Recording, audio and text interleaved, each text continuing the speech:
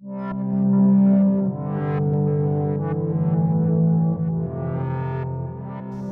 name is Mike McLean. I'm a freelance photojournalist.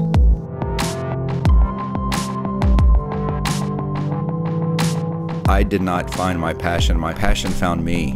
My first exposure to photojournalism was when I was a sophomore in high school, and I walked into my high school journalism room. I was fortunate enough to have a journalism teacher that really cared about the principles of journalism. She was real serious about teaching her students the values of what journalism does.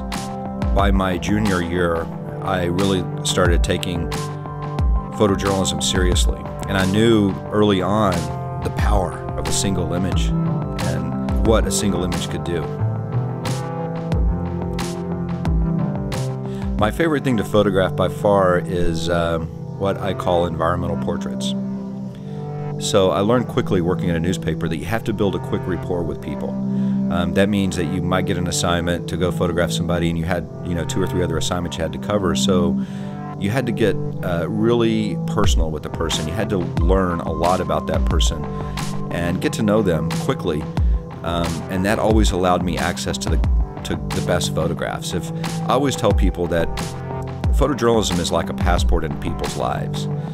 Because I'm a photojournalist, I've been able to photograph rich and famous people and movie stars and celebrities, but I've been able to photograph poor people, homeless people on the streets as well.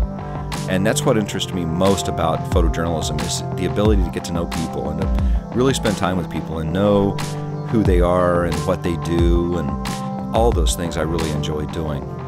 The cool thing about being a photojournalist is it really allows you the opportunity to go places that you may have never gone.